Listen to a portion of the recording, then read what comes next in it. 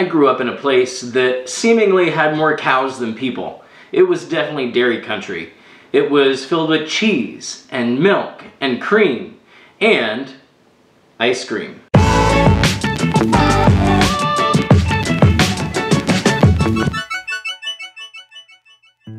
Until I went to college, I didn't know that it wasn't normal for every little town to have a bunch of mom and pop soft ice cream shops. Because where I grew up, that was super common. You would have somebody who would put up a little tiny shack and serve soft ice cream and sundaes and banana splits out of this shack. One of the things that I miss most about those soft ice cream shops is the raspberry flavored soft serve. And since I've lived in other states, I cannot find it anywhere. So every time I go home, I definitely get as much soft serve as I can because it definitely is something out of this world. Unfortunately, today we are not making raspberry soft serve ice cream. However, we are making raspberry ice cream. From the 1928 edition of Fannie Fox's cookbook. Fannie Fox was a Jewish writer in the Boston area, and in 1923 put out the first edition of this cookbook that was a wild success, and so that prompted further publishings, which is where we get this one from today. I'm sure that most raspberry ice creams today are not using fresh ingredients, but we are using real ingredients today. I have 2 cups of raspberries that we are going to macerate in some sugar. I've got a cup of powdered sugar, which I found interesting that they're using that instead of granulated sugar. And then we're also going to have a teaspoon of lemon juice that's going to go in there.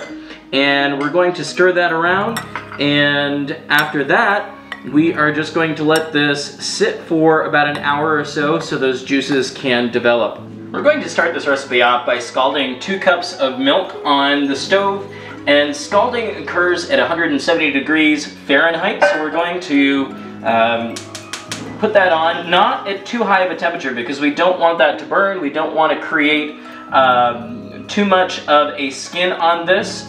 So we're going to bring this up to 170 degrees over medium heat, and then we're going to add that to the rest of the ingredients that we're going to prepare now. We're now going to combine the dry ingredients of our base for this. We've got some sugar, we have cornstarch, and we have a little bit of salt that's going to go in, as well as 2 eggs, which I'm going to beat a little bit, and then we're going to put these in. And then once our milk is scalded, we are going to slowly add that back in. However, as you know, eggs and hot milk are not the best mixture, so we're going to have to temper that a little bit when we're putting in our scalded milk.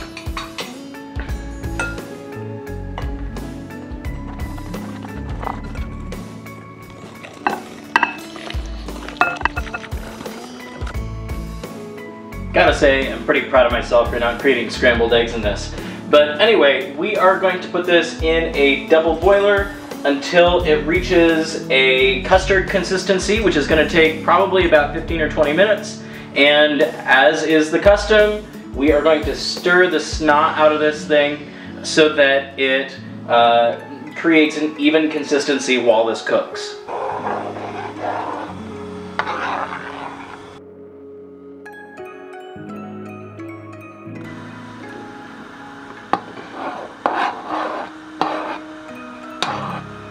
I've got here the raspberries that we're soaking with the sugar, which is called macerating, and I am just straining that now through a sieve because we're going to be using the juice for these in our ice cream. However, I do not need the seeds or the pulp or anything like that, so I'm just sending this through a sieve. I have 2 cups of cream here that we are going to add to our custard from before, as well as some vanilla. And at this point, we're also going to add in our raspberry sauce that we just separated out.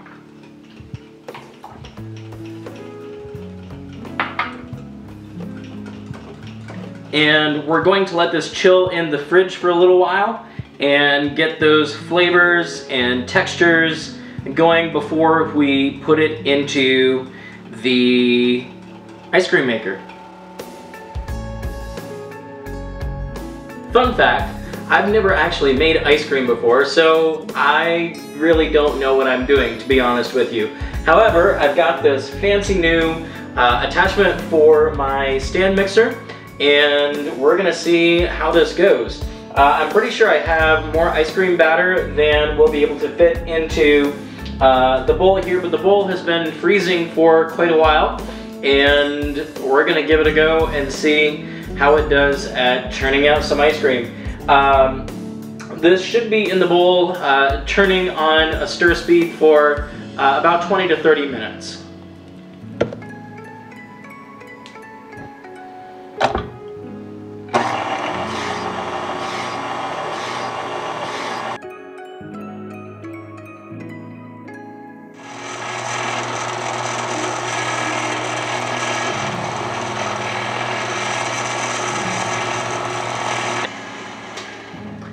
So this has been going for about half an hour now, and we are going to move this to a shallow container, put it in the freezer for a few hours, and once it has hardened up a little bit, we'll give it the taste test.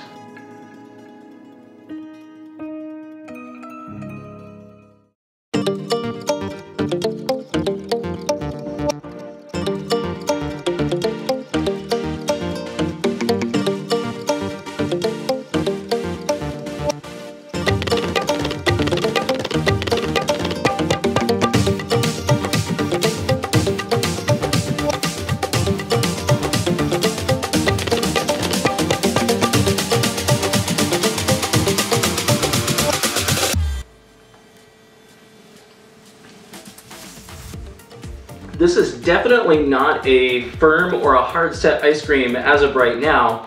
It's been in close to 4 hours, and I'm curious if I'd have left it in longer if it will harden more. But it is actually really good. It's creamy, it's smooth, it's definitely ice cream, and I think it has the perfect sweetness level. The raspberry is a natural raspberry flavor, so it's different than what I was used to with the artificial flavoring that's found in the mixes for soft serve in the North Country of New York, where I'm from. However, with this being natural, I suppose in a lot of ways this is better, although arguably not better for me. But very good ice cream. I would recommend this. Give it a try.